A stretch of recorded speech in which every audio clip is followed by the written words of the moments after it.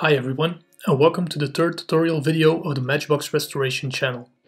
This time I'll talk you through one of the methods I use to refurbish scratched window units. For this example I'm going to use a broken window unit from a 56B Fiat 1500.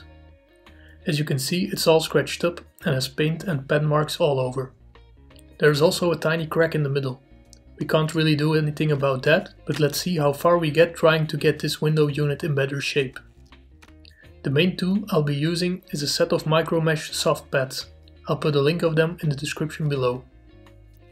These come in different grit sizes, so you can start with a rough sand and continue with higher value grit sizes to get a final result.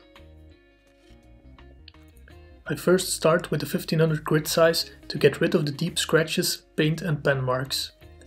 Before I start sanding, I submerge both the window unit and the micromesh pad in water to smoothen the sanding process.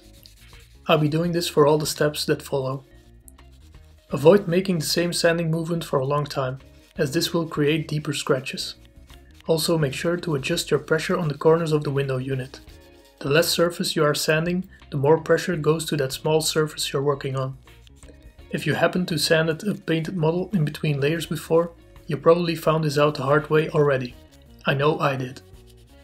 After the 1500 size, I move on to the 2400, 4000, 6000 and eventually the 12,000 grit size.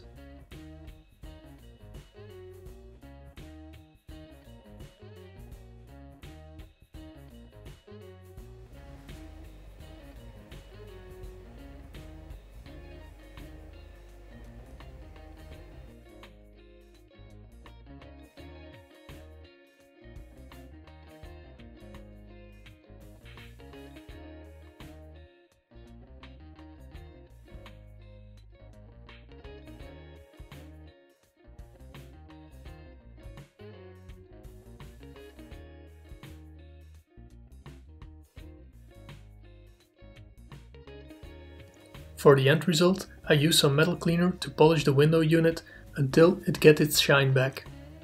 It's possible you already have a nice and shiny result after the 12,000 grit size micro mesh pad, but I have good results with this metal cleaner.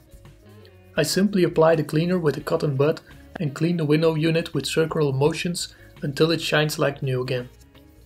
Don't use a Dremel tool for this, as the friction of the tool may cause too much heat, which will melt the window unit. Let's see the difference. This is the condition of the window unit we started with. And here it is after we treated it. And that's it.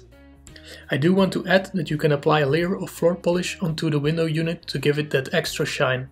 You do have to let it dry overnight under a cup so no dust is collected during the drying process.